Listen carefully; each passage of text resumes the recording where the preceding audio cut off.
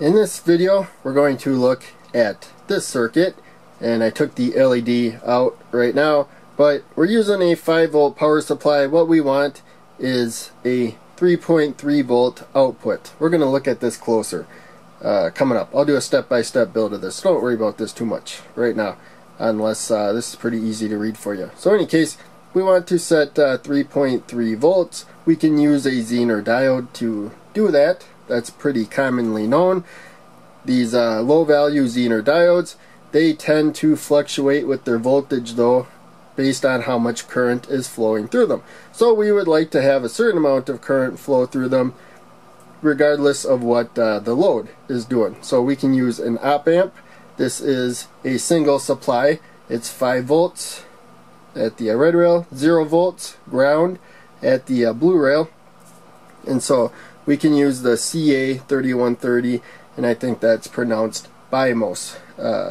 That's a op amp that can work with a single power supply. So in any case, the LED is not there right now, but the power is on. We'll get the multimeter, make sure the red probe is in the voltage spot, and it's higher than the maximum voltage we will measure, which is 5 volts. And turn it on. So we have at our non-inverting input, that's what we set our voltage. I'll just come to where the resistor is, and there you can see it's 3.29, so about spot on 3.3 volts of the zener diode. Now we come to the output here. The resistor is not connected to anything, and we have 3.29 volts, exactly the same. And we'll add an LED to change the load. So there really was no load.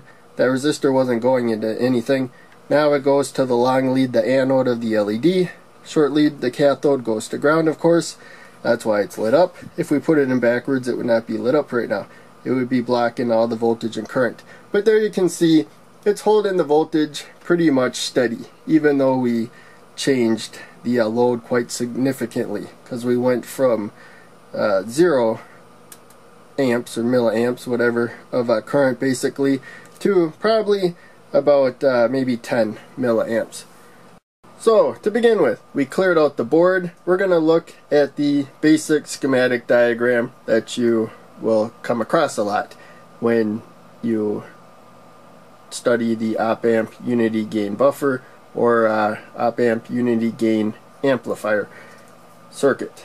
Same thing right there. So the inverting pin right there is connected directly to the output. Sometimes, usually actually, I see the inverting pin down at the bottom and the non-inverting pin at top when I see schematics for this. It doesn't matter. Some people will put the inverting on top and the non-inverting on bottom. Some people will put the non-inverting on top and the inverting on bottom. So don't get used to the top or bottom being either the non-inverting pin or the inverting pin. That's one warning. So in any case, this is the basic schematic. You got the inverting pin connected directly to the output right here. And what that does, what unity gain stands for, is that the voltage coming in will be the same voltage that comes out right there. It's unity, it is the same gain. So it's a gain of 1. And now we come to the pin layout for the CA3130 op amp. You don't have to memorize the BiMOS. It's the part number is CA3130, which we have here. You can see a little dot there. That's this divot. There's also the divot in the middle. You can see them both there. Now, of course, we have to power this, both for what's going on internally and also to power the output. And so pin number 7 right here is connected to the positive rail, and then pin number 4, so it's got V negative on there, but since we're using a single power supply, that just is ground right there. Our 0 volt reference point, same thing. It's the negative side of the circuit. This op amp, according to the data sheet, always review data sheets to make sure I didn't make a mistake, but according to the data sheet, can go from 5 volts to 16 volts, so that's with the single supply, which is really all I have. I have some ways to get a split supply, but for actual power supplies I only have the single supply. So split power supply, that means 2.5 volts above 0 volts and 2.5 volts below 0 volts. So really the same as 5 volts, except for you have a point in the power supply where it's in the middle, and you can either go more positive or negative. And then again, you can go up to 16 volts with a single supply, and then with a split supply you can go up to 8 volts and down to 8 volts. So 16 volts a range. And the maximum, the absolute maximum output according to the data sheet is 45 milliamps.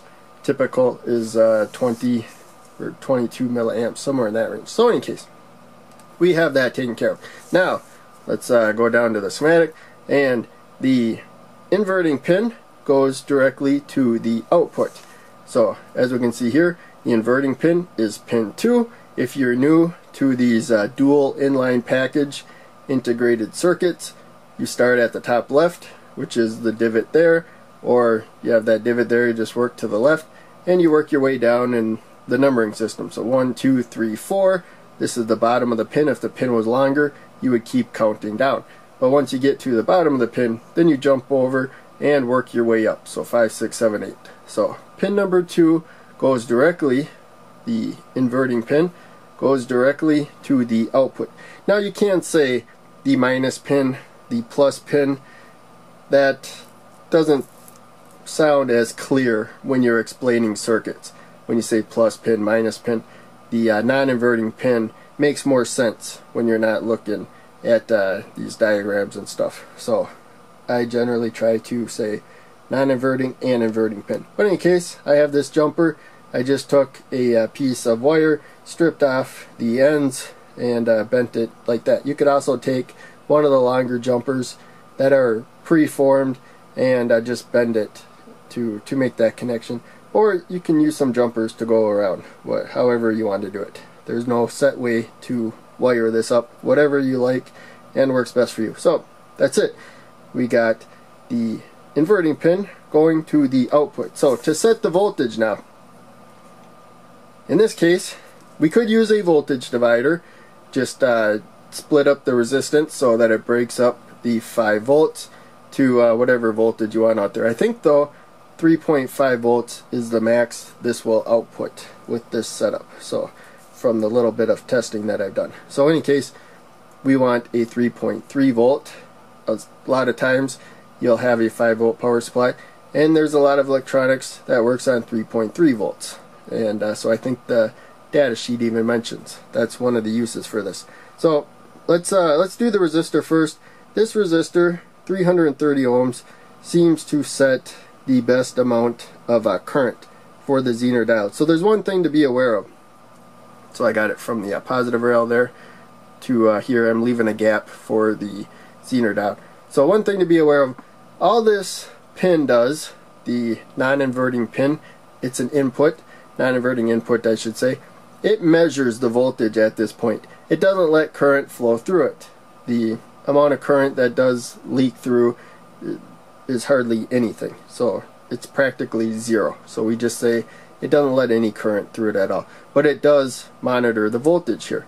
And so the zener diode will start conducting about 3.3 volts based on how much current actually goes through it.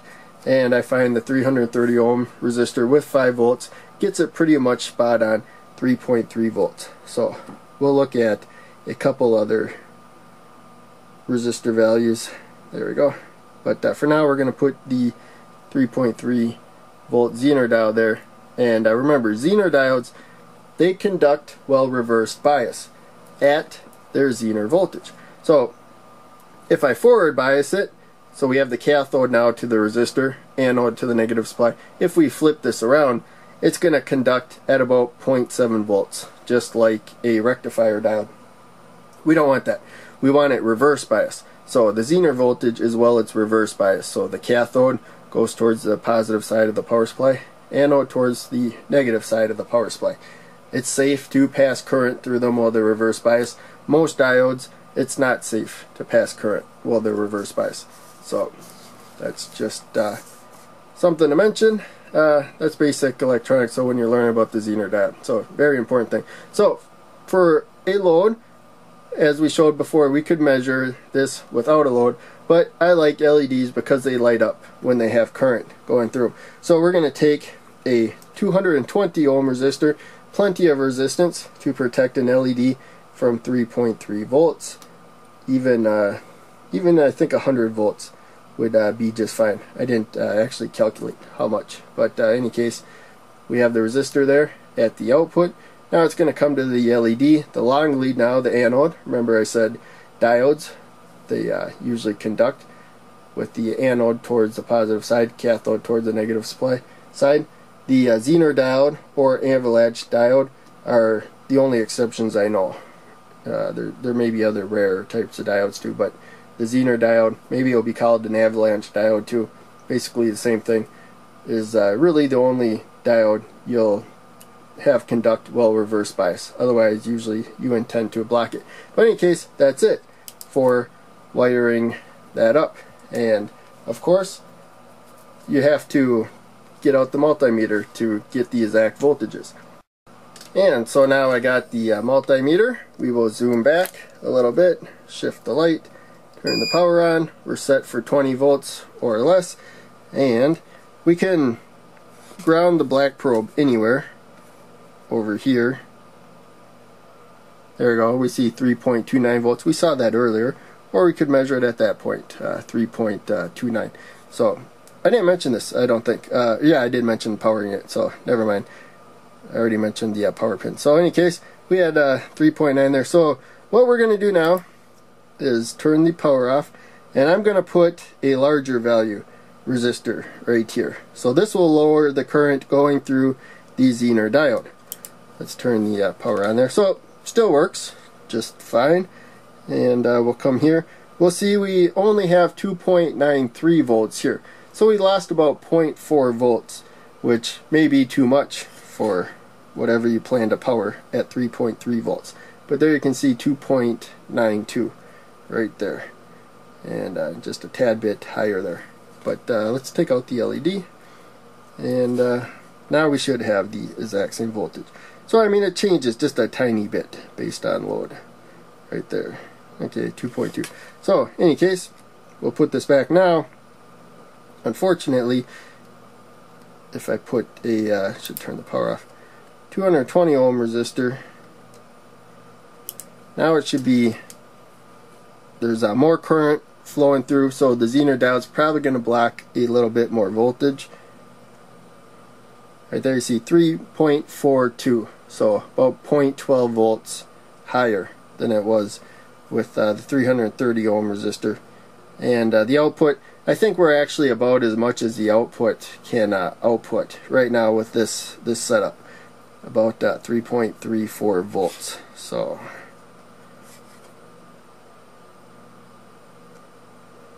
let's check it there. Alright, 3.41. But I think that's about the maximum. I'd have to do some more testing. So now let's yank the zener diode out.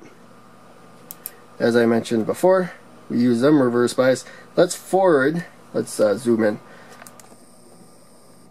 Let's forward bias this LED at the input there. So the ground rail is one spot lower. I'll put the short lead, the cathode, down to that rail that goes to the V negative, which goes to ground, and then the anode I'll put to the non-inverting input.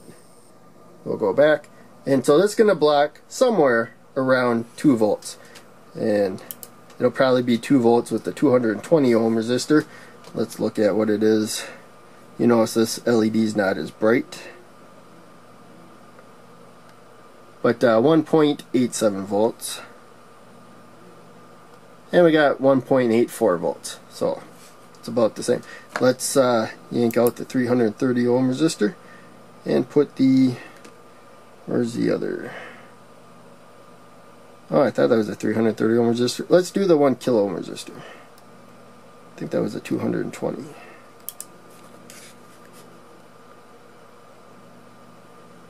So there, it's a little bit lower, 1.78. But you can see that it's holding about the same. 220. I'm not sure if that's what we had in there earlier or not. These are kind of thin pins, so it's a little lower. A little easy. 1.88. Yeah. Alright, so I thought I had the 330 earlier, but it was a 220. So the amount of current going through the LED makes a difference. 1.84. But with the LED, it's not as drastic, I don't think, of a change. So, in any case, that's really it for the this particular op amp. It's hard to find op amps that will work with a single power supply, but there's so many single power supplies out there that I'm going to try to find as many circuits I can put together using a single power supply and using op amps that can use a single power supply. So unfortunately, I got this from this kit, which I got it on Amazon, and it's not available right now, and I don't see it anywhere else. I don't know that this kit has a name to it, but I really like this kit. It has a wide assortment of op amps, and I think you saved a little bit of money buying them all from there, but it's not available anymore. But I'm going to try to find another op amp kit and hopefully be able to use that in the future. So thanks for watching, and I'll see you in the next video.